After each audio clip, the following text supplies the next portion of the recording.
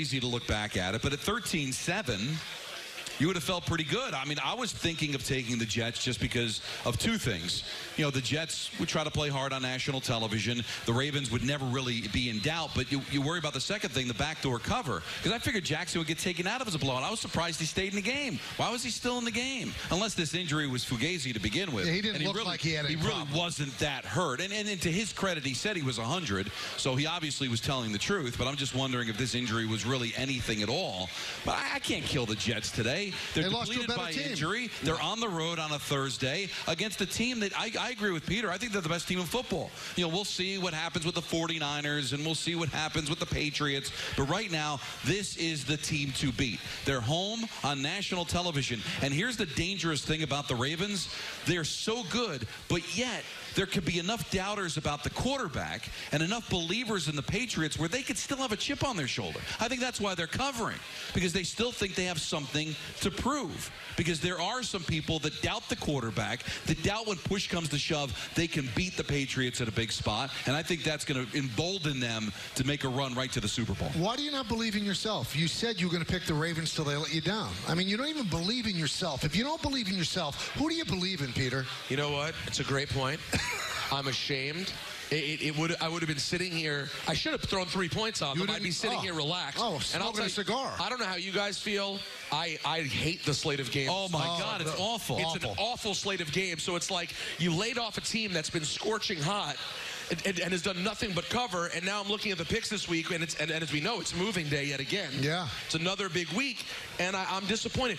And RJ gave us a winner. He said take them in the first half. Now, it got a little hairy there as the Jets were driving. But they got it. They got it. Even if it was 9.5, he thought it was 7. How about this? How about this? They covered in the first half. They covered in the second half. They hit the over. Everything you could have bet on the Ravens yesterday. I think Lamar Jackson hit the over on yards, certainly hit the over on touchdowns.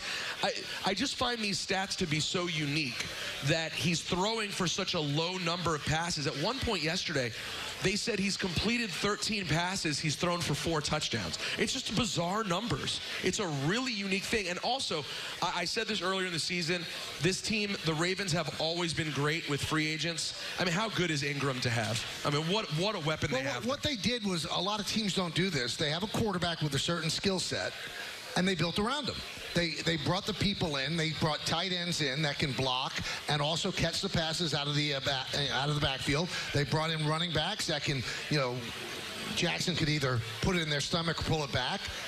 They built around their specific skill set, and teams don't do that. The Bears haven't done that with Trubisky. And the bottom line is the Eagles haven't done that the last couple of years with Wentz either.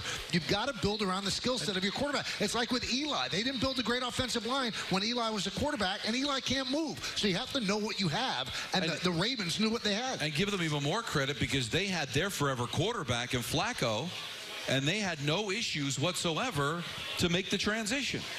And there wasn't a lot there. You remember, go back to the playoffs, it was like, well, we're not really sure about this guy. They believed, and they were able to move on from Flacco, who had won them a Super Bowl, who was a forever Raven, and said, we can be better. That's something the Giants never did. I mean, the Giants wanted to hold on to get one more for Eli, one more for Eli. There was a time, I know, to me it sounds crazy now, there was a time where the Flacco-Eli thing got thrown around quite a bit, of them being in a similar category, talent-wise. And I think Eli's, of course, the better player, the clutch player. Although, don't forget, Joe Flacco's playoff numbers are astounding. They are. Career-wise. So, but you're right. They knew the time.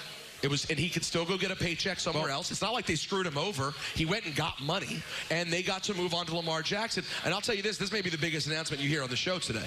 This is big news in the world of sports. Oh, wow. See how everybody got quiet? Yeah, you can tell they care. I am affirmatively rooting for the Ravens in the playoffs this year. Why? Because I want a team to root for. Robert Griffin III is their backup quarterback. I'm not fighting with the people in my area. The people who left the Redskins were smart. I should have done it. Instead, I'm stuck with my terrible team. But guess what? I'm not fighting with my friends who root for the Ravens. I'm just going. I'm not going to buy a shirt. You might. No, I would never do that. I can't do it in football. You bought a Nationals hat. Yeah, but I always had Nationals hats because I'm from D.C. I'm not from Baltimore. I'm not buying anything Ravens. But I am affirmatively hoping Robert Griffin III wins a Super Bowl with the Ravens, and I will enjoy watching them. They're a pretty magical team. And if we get a rematch from that Ravens-49ers game from a few weeks ago, That would be an incredible Super Bowl. And you know what I love in a sports time where it's all about let's judge everything quarter by quarter. Lamar Jackson could not have been worse in the playoffs last year. Could not have been worse. He looked hapless. He looked like he was lost, that he had no future. Did they bag him?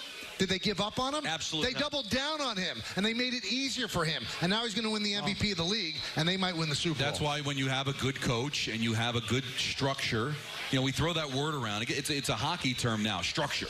Got to have structure in the game, structure in our culture. Well, when you have a good coach and you have the right people pushing the right buttons, you can say, all right, our quarterback is broken. We're going to fix him. Instead of getting rid of him, bringing in somebody else, we're going to put in a system, as you said, bring in the right guys for the skill set of the player that we have. And when you're not flying by the seat of your pants trying to make bad coaching out of something, this is a well-coached team. This is a team that the foundation that was set by Ozzie Newsome in Baltimore. There is a culture there that just seems to work. And when you don't have it, and certainly the Jets and Giants, we're going to have to wait and see. Giants clearly don't have it right now, and that's the difference. Now,